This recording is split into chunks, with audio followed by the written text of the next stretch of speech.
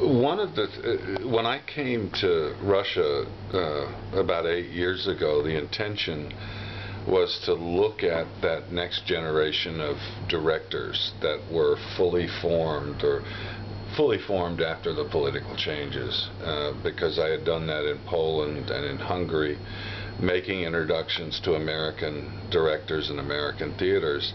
And on the way to looking at those directors, and there's no question that Russia as a theater, a director's theater, there certainly are important voices, directorial voices, but that time coincided with the explosion, if you will, of new and I believe authentic Russian voices, playwright voices, new drama.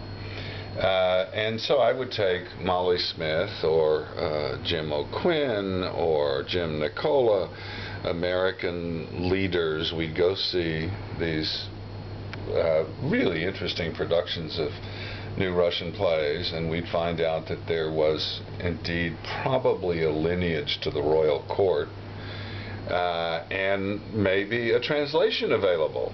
And so there would be a production that the Americans would see, that they would be intrigued by. They would get the script in British English, and very, very few got produced. There was a production of the Presnikov brothers' Terrorism in New York, but they used the British translation.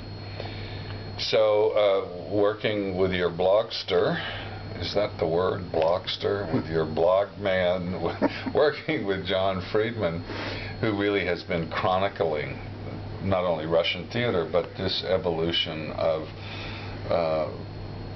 these writers, probably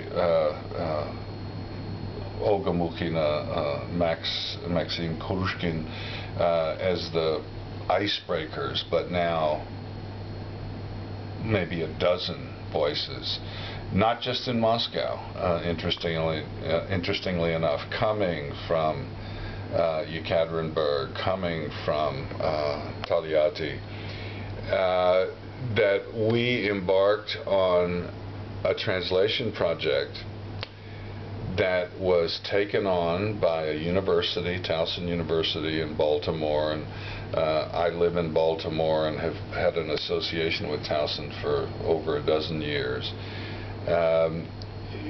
Towson is providing the muscle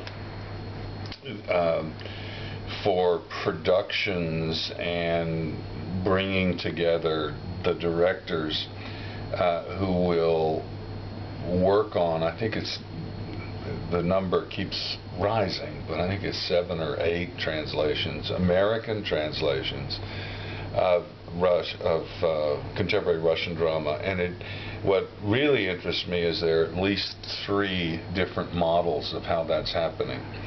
Olga Mukhina's landmark production of Tanya Tanya, it's been done in dozens of countries, is now getting an American adaptation that Kate Myra Ryan is doing, the American playwright. That's one model, and that will have the young director Yuri Urnov directing, along with 2 partners of his, historical partners, Sasha Konnikova and Albert. They'll be in residence in Baltimore for, I think, 7 weeks, creating an American production of Kate Myra Ryan's American adaptation of Olga Mukhina's Tanya Tanya. That's number 1. Number 2 is a director working with a literal translation and an American playwright coming up with that American variant. And I guess the third is actually a new translation directly from the Russian that's being done in concert with the creative team that will be moving this to production. So in every instance, it's not just to the page, it is to the stage. And then what CITD, what I'm doing with all of this is we'll create a gathering the 7th, 8th, and 9th of May in 2010. It'll be in Baltimore, where 3 or 4 of these productions will be shown to 40 or 50 of the partners who have been involved in looking at what was happening, and some new partners looking at what was happening here in Russia, and some new partners,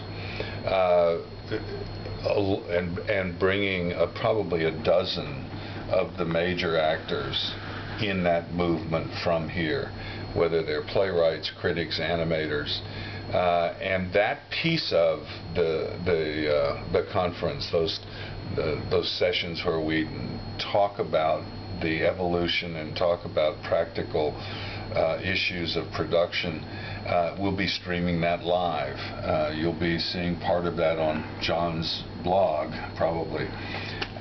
So an exciting time here in Russia, and coming full circle, the Golden Mask clearly has played a major role in that.